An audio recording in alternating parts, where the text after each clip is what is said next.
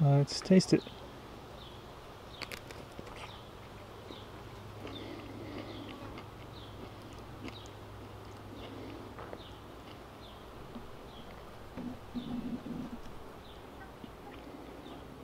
It's got a red inside.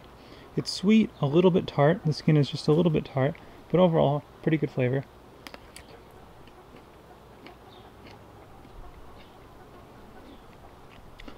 Doesn't have any of that kind of unique plum flavor that some plums have, like Santa Rosa plum, like a Flavor King Poulet.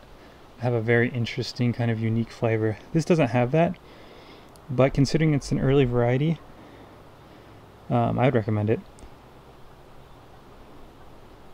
Anyway, this is Methley Plum. Very tasty variety. If you need an early plum, it's a great option. And here are some Methley plums that are still on the tree. You can see they form in clumps.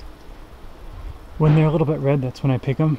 I don't like them to get completely dark red because I think then they get too sweet, a little too soft for me. I like them a little bit more crunchy.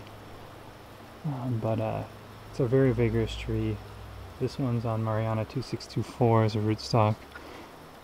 It suckers a lot, but it also fruits profusely, flowers a lot, so I would recommend it as a rootstock even for smaller backyards. I have a small backyard, but I just prune it, have no issue. This is my 4th year in the ground, so if you need an early plum, this is a great variety.